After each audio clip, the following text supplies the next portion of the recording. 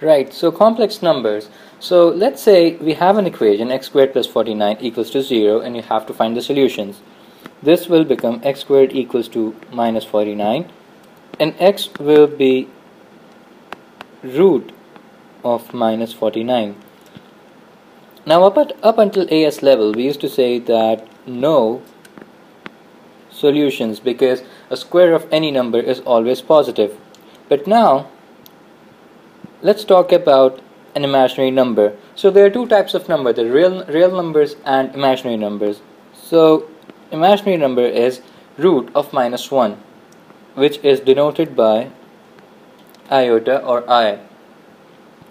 So this will now become x equals to root of minus 1 times root of 49, and the solution is simply plus minus 7 iota. So we know what I equals to, it's root of minus 1. I squared is equals to minus 1 because simply root of minus 1 into root of minus 1, roots get cancelled, we get minus 1. Then I cube is again minus 1 into I, this leads to minus I, and again I to the power 4 is minus I into plus I, and the two and when the two gets multiplied we get 1, and then the series continues again, it repeats itself. I to the power 5 is again root of minus 1, I to the power 6 is minus 1, I to the power 7 is minus iota, and I to the power 8 is 1. So let's talk about complex numbers. So a complex number denoted by z is simply a combination of a real number and an imaginary number. If I have to find the real part of this complex number, this will be a. If I have to find the imaginary part of this complex number, this will be b. And the thing that we need to note is that a and b are real numbers. So a and b are real numbers in this complex number. So a very basic example, if we have z equals to 2 plus 7 iota, the real part of z will be 2 and the imaginary part of z will be 7. Now let's move forward to addition and subtraction, division, multiplication of imaginary numbers. So let's first see how imaginary numbers are added. So if I have 7 iota plus 2 iota, this will simply be 9 iota, just like you would add any set of numbers. If you have to subtract them, let's say it's 7 iota minus 2 iota, this will be 5 iota. Division, let's say 7 iota upon 2 iota, I and I gets cancelled, 7 upon 2 is 3.5, and this will be your answer. And finally, multiplication. So if it's 7 iota times 2 iota, so 7 into 2 is 14, and I into I is I squared, and we know what I squared is, so this will be minus 14.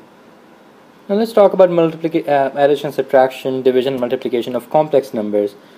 Let's say you have two complex numbers, one is 2 plus I and the other complex number is 3 minus 4i. If you had to add them, so z plus w will be 2 plus 3 is 5 and 1 plus I plus minus 4i minus 3i. Let's say you have to subtract them. Let's say it's z minus w. So z is 2 plus I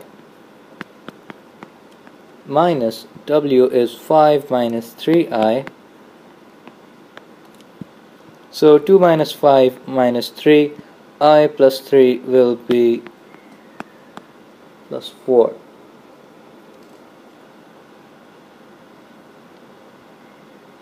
Oh wait, I think wait, this was z plus w and not w. This will be 3 minus 4i. Yeah. So 2 minus 3 will be minus 1. Minus 1 plus 5i. To fix this. Okay, then if you have to multiply, let's say it's z times w. This means that 2 plus iota times 3 minus 4 iota. This will be 2 times 3, 6, then minus 8i, then plus 3i, and minus 4i squared, which is 4. So 6 plus 4 is 10. We get 10 minus 5 iota. And finally, if you have to divide the two, so this will be 2 plus I upon 3 minus 4i.